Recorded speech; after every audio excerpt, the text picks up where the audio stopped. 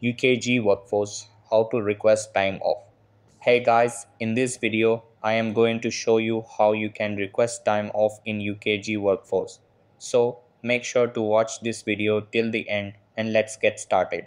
So in order to request time off in UKG Workforce, you have to follow these steps. So if you are doing it from the time off request page, then what you have to do is navigate to menu, then my info, then my time, then time off, and then request.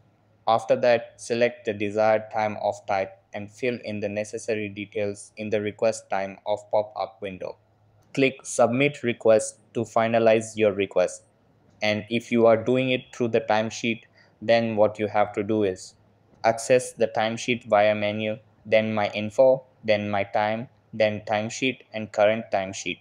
After that, click on more actions and select request time off. Fill in the required information in the request time off window and submit your request. And if you are doing it via the my accrual balances widget, then what you have to do is from the home dashboard navigate to menu and then home. Then in the my accrual balances widget, select request time off name or choose request other time off from the drop down. Complete the request details in the request time off window and submit your request. So that's how you can request time off in UKG Workforce. That's all for this video.